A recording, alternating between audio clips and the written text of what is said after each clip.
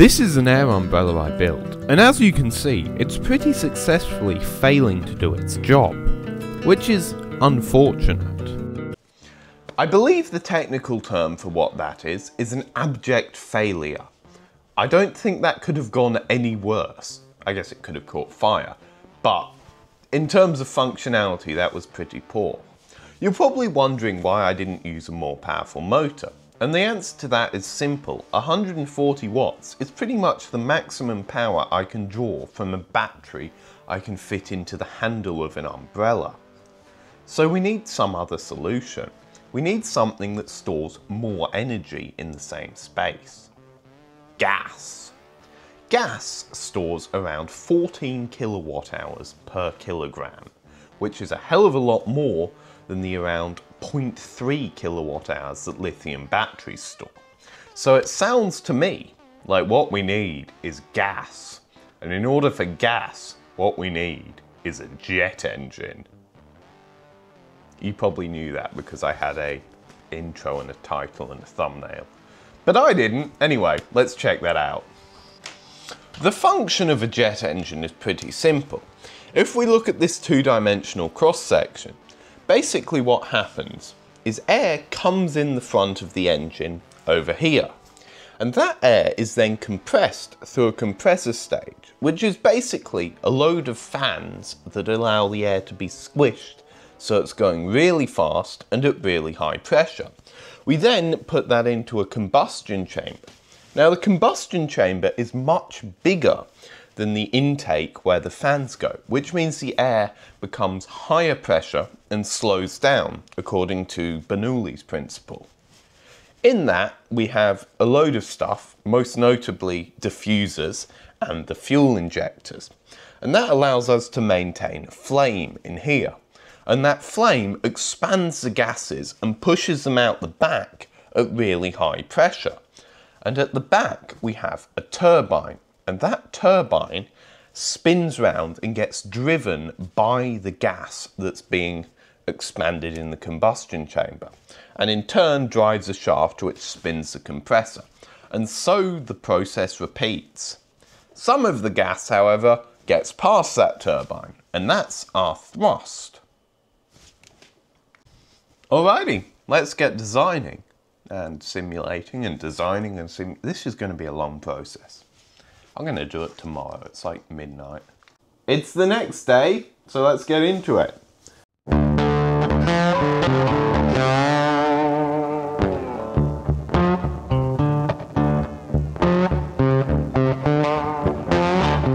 I've just realised I only had a 30-minute time lapse on. Anyway, I've done the design. I may be exhausted, but the design is here. Now, there are a number of different ways I could get this manufactured. But something I've always wanted to check out is 3D printing metal. So that's what I'm going to try and do for this. Luckily, PCBWay, who sponsored this video, have a 3D metal printing service. PCBWay has been an industry leader for a long time, but right now they're celebrating their 11th birthday, and that means they're giving away a lot of good deals. On the 11th birthday section of their website, you'll see loads of discounts on all of their services, as well as a lucky draw, which when I entered, I won some pretty cool prizes, which I might use in some upcoming projects. I guess all we gotta do now is wait a week or so until this arrives. This seems to be a high quality part, which is good, but it's also missing most of the internal components. That's not because PCBWay forgot to install them, that's because I've got to build it. So let's build it with a montage. Woo!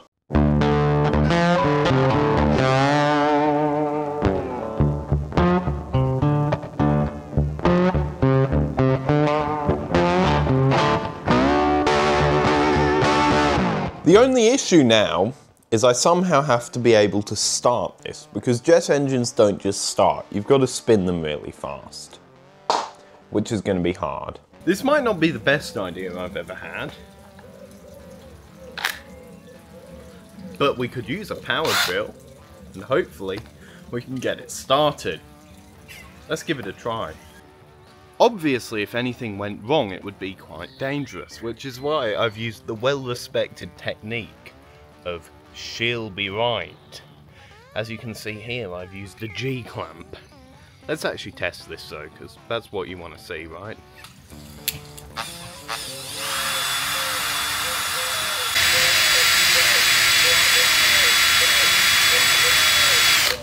We do not have anything like enough speed.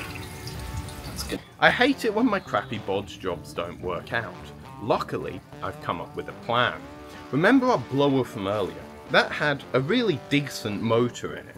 Well, I say decent, it was probably cheap and Chinese, but it span really fast. If I can hook that up to the shaft, well, then we're in business. The only issue is that means I'm going to have to build a whole system to hold that in place. Which means I guess I'm going to build a working prototype of this with a pole. Let's get working.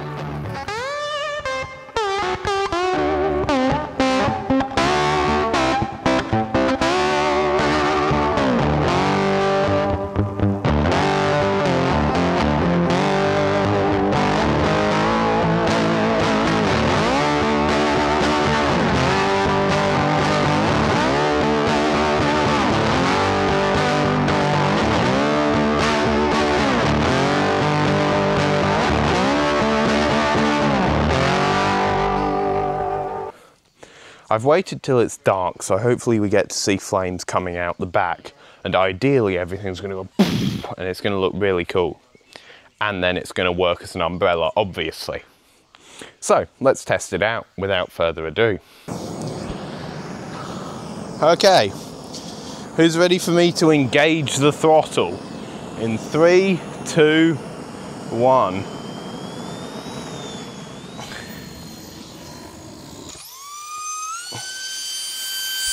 Shit, boys. The batteries are dead, and that's really annoying because I don't have a spare battery. So I'm just going to hook it up to a car battery. Which went well.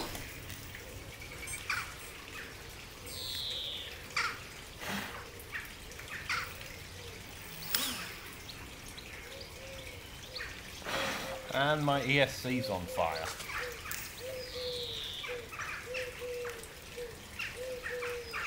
Wonderful. How has that happened? So why is it like so on fire? Hold on. Oh, the power's still going through it. This wasn't an isolated incident, and it took me many iterations to get this fully working, but finally.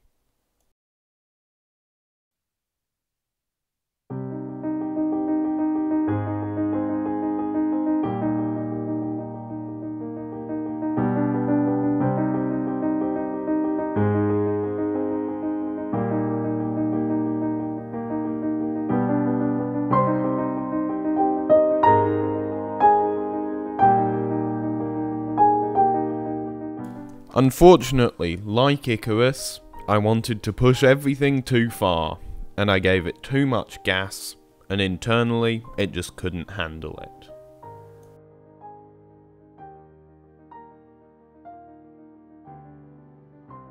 This test was going really well, and I thought it was going to work, and it almost did.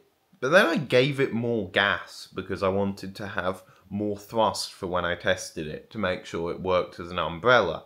And well, the compressor blades hit the edge. I guess I over-revved it. And now it's missing 2 blades. 3 blades? 3 blades because it smashed into the edge. This is actually the first time I've failed to do a project. And I think it's not going to be the last. But it is a bit disappointing that I didn't get this finished. If you would like to see me try this again, well, 1,000 likes on this video. And I'll come back and attempt to put myself through this again. Otherwise, please subscribe and like the video, and I will see you guys next week.